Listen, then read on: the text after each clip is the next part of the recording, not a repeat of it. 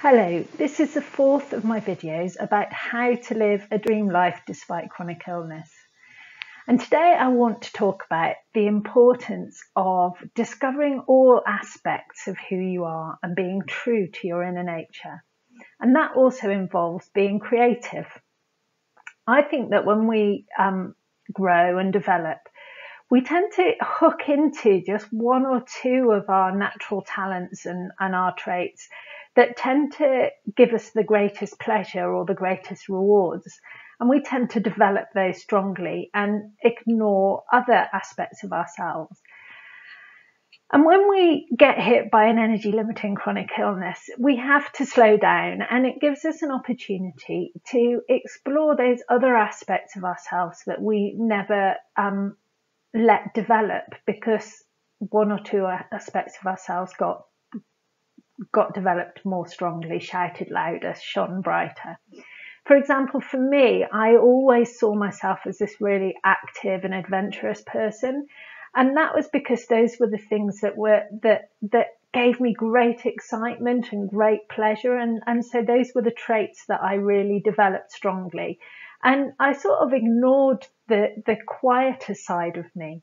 But when I had to slow down, I learned to get in touch with that quieter side of me that partly I didn't even realize was there.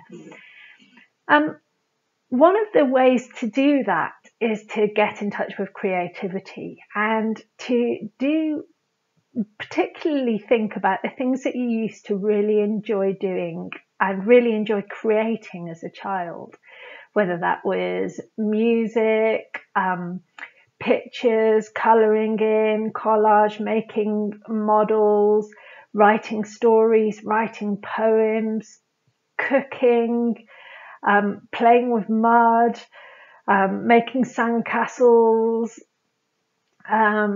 whatever kind of creative pursuit that you enjoyed in as a child. Is there any way that you could bring that back into your life in a sort of low energy adult way right now? Because it's probably a way of helping you get into touch with your inner nature and lose track of time, really enjoy doing something.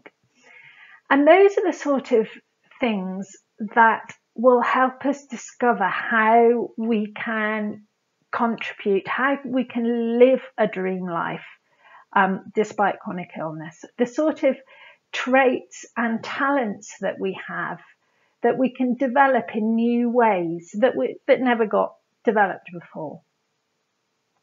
So, for example, I loved writing stories as a child. I liked being creative. But I wasn't particularly good at English, and a few comments from my English teacher made me think that I'd be no good at it. And I never ever dreamed that I could be a writer. And I didn't think about writing until I had to slow down and find something else creative that I could do. And I started writing my blog, and I love it and I really enjoy it. And it is an expression of my true nature. So please look for ways of exploring how you can express your true nature and how you can explore different parts of yourself that you've never really allowed to develop. Because I'm sure there's ways that you can do that within the confines of the energy levels that you have right now.